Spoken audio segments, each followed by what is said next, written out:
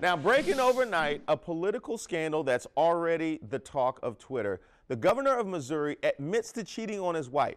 The worst part, he's also accused of blackmail. Now, Evan, he sounds more like an Instagram bottle girl than a politician. Right, Reese. There are a lot of details to all this, so why don't we just jump right into it and show you who we're talking about. As you said, we're talking about the governor of Missouri. You can see him right there. His name is Eric Greitens. Now, he has admitted that he was unfaithful to his wife a few years ago before he was elected, but it's the stuff he hasn't admitted to that's even more salacious.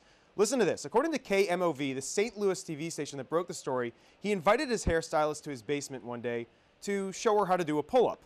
He then allegedly tied her hands to rings with tape and put a blindfold on her.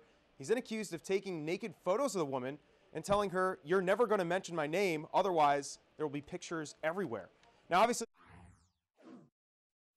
stop Twitter from exploding with comments. He's been trending all morning. Just take a look at this one tweet from John Mesmer. He's actually a Missouri candidate for the House of Representatives over there in Missouri. Now, he wrote, "Remember when Eric Greitens campaigned on ethics and family values?" So, Reese, yes, he's denying these salacious accusations, but right now, it's the talk of Twitter.